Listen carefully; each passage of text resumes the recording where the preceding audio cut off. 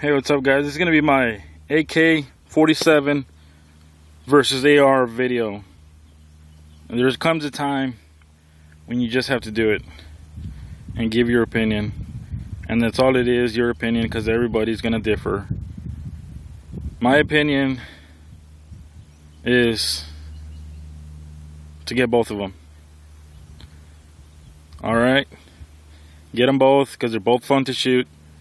They're both pretty cheap to shoot. They're cheaper than 308, 270, 30-06, all that stuff. They're cheaper to shoot.